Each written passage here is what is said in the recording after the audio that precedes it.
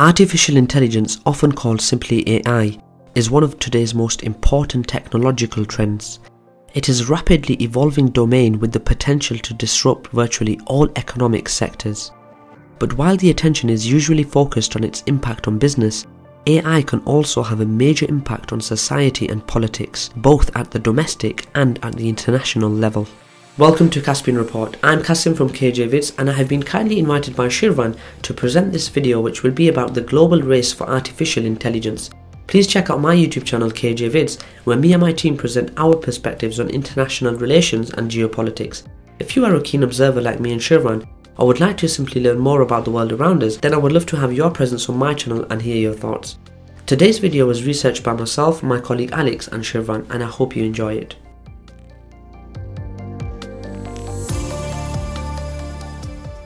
Of all the technological advances of our lifetime, AI has the most far-reaching implications. Research in this field has been going on for decades, but in recent years it has become subject of particular interest, attracting considerable investments from both the private and public sector. This development has been driven by the combination of three technological factors. The first is the massive and growing amount of available information that allows big data elaboration. The second is the increase of hardware computing power, which enables computers to work on larger quantities of data. The third element is the most important and difficult one, machine learning. Thanks to it, an AI can identify regular patterns and make experience upon which it can take decisions. Currently, about 2.2 billion GB of data is generated every day. Tech firms use this data to improve algorithms that mimic human behavior. Thus, the more users exchange data, the more the service is improved. Finally, there is a fourth factor, demography. As the population of developed countries shrinks and ages while economic growth slows down, the financial burden of the state mounts. Some advanced economies are already struggling to accommodate these demographic realities, and some are looking to AI to increase productivity and boost economic growth. As a matter of fact, it is estimated that by 2030, AI could add $15.7 trillion to the US global economy. Due to the convergence of these factors, the world is on the verge of an AI revolution that will define the 21st century and will radically transform our socio-economic order as the Industrial Revolution did in the past. The applications of AI are countless, and for this reason major firms are investing in this technology and many startups are thriving in this sector. For example, between 2012 and 2016, American and Chinese AI firms have received respectively 17.9 and 2.6 billion US dollars in financing. But corporations are not the only actors that are interested in AI systems. States are also involved, to the point that an AI race has begun between technologically advanced powers.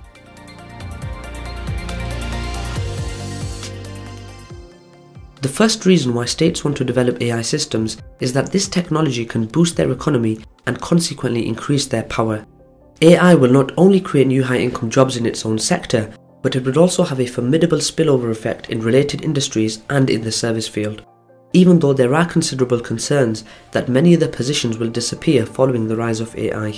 Yet, adopting AI systems will increase productivity in virtually all industries, thanks to faster and more efficient data management. AI can also assist in complex situations that require the rapid elaboration of large amounts of data, and it can be used to monitor social, economic, political, and environmental trends. This has tremendous implications. On the one hand, this allows to take preventive action and avoid dangerous scenarios, but on the other, it also means that AI can become an extremely powerful tool, enabling governments to control their own citizens and shape their mindset, as well as to interfere in the domestic affairs of other countries. In short, AI is a tool to exert power, not much in its coercive hard form, but rather in its soft version by influencing others via the collection and the spread of valuable information to affect the people's perception of reality. Lastly, AI has also impressive military applications. Again, it can have many functions: command and control, strategic planning, detection, targeting, and cyber warfare. But it may also take the form of lethal autonomous weapon systems or laws. These platforms use AI to examine the battle space and engage targets with various degrees of autonomy. A notable episode dates back to 2016, when an AI powered by a $35 Raspberry Pi computer defeated a retired US Air Force colonel in a series of computer-simulated dogfights. Moreover, unlike the colonel, the AI showed no signs of fatigue. What is most important is that this represents a step forward to the ultimate stage of laws, which has not yet been achieved, namely human out-of-the-loop systems that they can operate in full autonomy without any human intervention. Laws are highly controversial due to their ethical implications, and activists are demanding their preventative ban, yet the deployment cannot be excluded in the future, at least for platform operating in environments where the risk of unintended civilian casualties is minimal, like air, sea, and especially outer space. This overview already shows the scale at which this technology can serve the state's interest. As such, it is not surprising that since 2017, many countries have even published their own national strategies on AI. The first has been Canada, followed by Japan, Singapore, China, and many other developed economies. These documents differ quite much in terms of length and scope, but it is clear that the cyber domain and AI in the specific are becoming a terrain for great power competition. In this regard, it is notable that in September 2017, Russia's President Vladimir Putin stated that whoever becomes the leader in this sphere will become the ruler of the world. Yet in the AI race, there are two main players that outshine all the others thanks to their huge investments in this sector, their research capabilities, and the amount of data they possess, which is of course the US and China.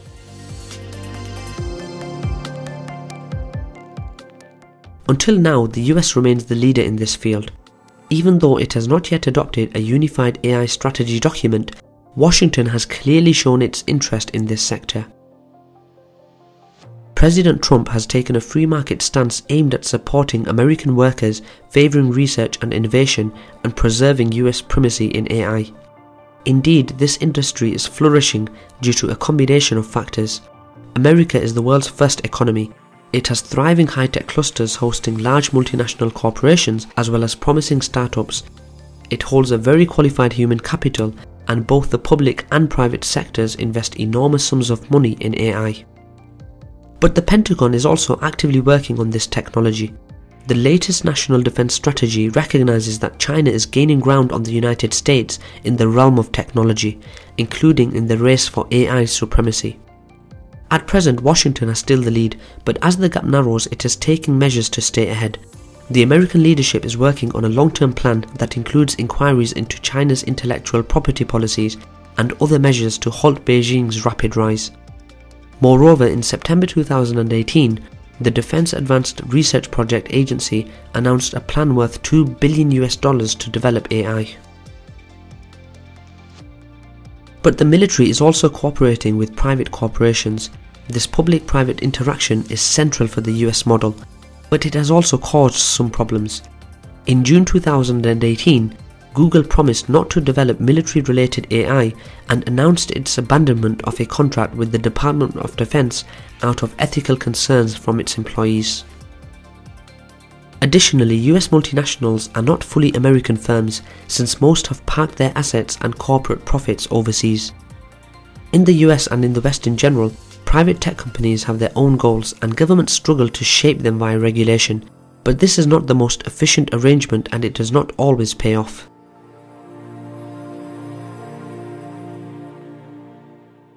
On its part, China adopts a different approach. Its quest for AI is largely driven by the government, in a model that has been labelled as innovation mercantilism. The state coordinates the national AI program, acts to acquire precious foreign technology and companies, and conducts its own research and finances private firms, many of which are often affiliated with the government. China has explicit and ambitious plans for AI. Its ultimate aim is to become the world's primary AI centre by 2030, which is a clear challenge to America, which wants to maintain its superiority in this critical field. In this optic, China has increased its spending on research and development by an annual average of 18% between 2000 and 2015, compared to an annual growth of 4% in the US. In other words, Beijing is swiftly catching up with much more room for further growth, and due to its sheer size, it has the potential to succeed. With a population of more than 1.3 billion people, China has both the skilled human capital and a formidable pool of data at its disposal. Also, because its antitrust and privacy laws are weak in comparison to America and the West. Furthermore, in spite of their depiction in the mainstream media, Chinese tech firms operate with large autonomy from the central authorities. Their links to it notwithstanding, there are many market incentives pushing them in developing AI. As such, China's tech sector may even surpass Silicon Valley in terms of market share. Yet there are vivid concerns that China will exploit AI as a tool to exert socio-political control on its citizens by establishing a cyber dictatorship that evokes Orwell's 1984 or the gloomiest cyberpunk fiction.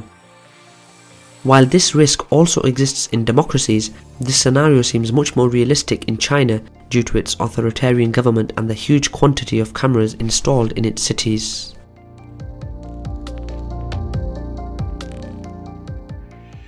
Besides China and the US, the two other main contenders in the global race for AI supremacy are the European Union and Russia. They are aware of the importance of the innovation, yet both lag behind the US and China by considerable margins. Russia's problem is that it lacks the necessary capital. Moscow has to selectively invest its limited resources, most of which will go to military applications. For the same reason like in the past, the Russians are likely to rely on espionage or cyber theft to find shortcuts to AI development. As far as the EU is concerned, it suffers from a fragmented digital market and a complicated regulatory environment. The prominent example is the General Data Protection Regulation or GDPR, which gives Europeans more control over their personal data and includes fines for unauthorized data use. However, small firms struggle to comply with the high costs required to respect this legislation and are afraid of fines, so the GDPR discourages tech startups from growing swiftly. This is reflected by the EU's low share of unicorn companies, which are private startups that reach a valuation of $1 billion. The entirety of the EU has only 29 unicorn firms, while the United States and China hold 139 and 81 unicorn firms respectively. In addition, European tech firms and its experts are the primary target of external recruitment and acquisitions for American and Chinese juggernauts.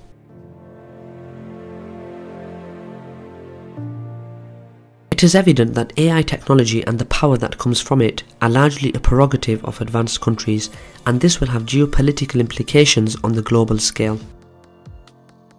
In spite of the world's increasing connectivity, states seem determined to affirm and preserve their cyber sovereignty by controlling and protecting data at their disposal, and by ensuring that AI does not become a menace in this sense. So instead of adopting a cooperative stance on AI, states tend to behave on the basis of a double trend. The first is AI nationalization, or the tendency to intervene in the economy to direct and control the development of AI. And the second is AI nationalism, which refers to using AI to serve the state's interest and increase its power. This zero-sum logic is mainly driven by the surge of nationalist political forces and great power competition, and by the fact that states are aware that AI technologies can be used to exert influence on domestic affairs of other countries and thus pose a threat to national sovereignty. But it is also motivated by the unwillingness of corporations to share the valuable industrial secrets, which is leading to the emergence in various countries of an information industrial complex, often linked to the military, that is gaining more and more economic and political influence. This state-centered approach has potentially destabilizing effects. Not only does it foster competition over deploying AI systems, but also over seizing and exploiting the primary resource needed for its development: data. States will battle in the cyberspace to access and control the largest possible amount of data, as this makes it easier to create effective AI and enhances its effectiveness once it is used. China and the US, who already possess huge quantities of data, are poised to hold even larger shares in the future.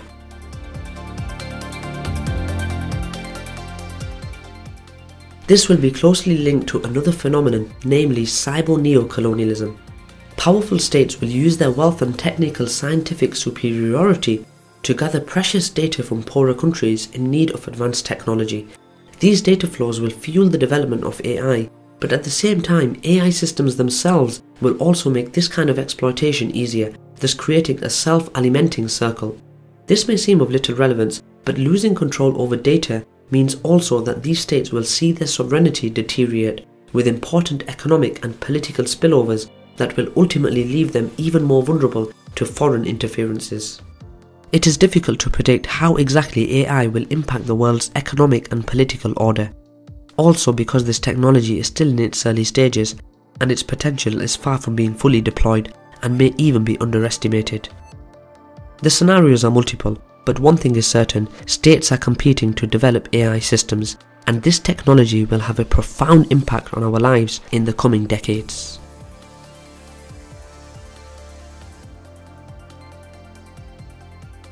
That's all guys, thanks for watching another Caspian Report. I hope I gave justice to Shirvan's channel and would love to hear your thoughts in the comments below. I would like to give a special shout out to Alex Gagiridis and Masumia, who helped me research and produce this video, and especially thank Shirvan for inviting me to produce this guest video. Please don't forget to subscribe to Caspian Report and my own channel KJ Vids, which may help you learn more about international relations. Thanks for watching again and see you next time.